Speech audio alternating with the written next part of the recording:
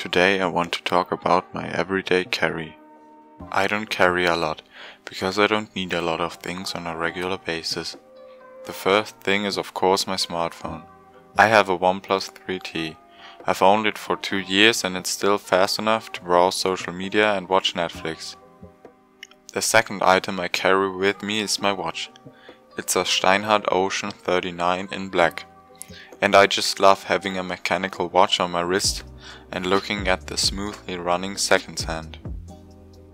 I also have my AirPods with me every day, so I can listen to music whenever I want.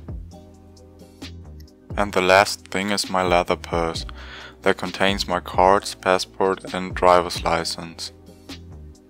And that's all. You see, I don't carry very much. If you know any great additions for my everyday carry, or you want to tell something about your everyday carry, just write it in the comments. See you in the next video.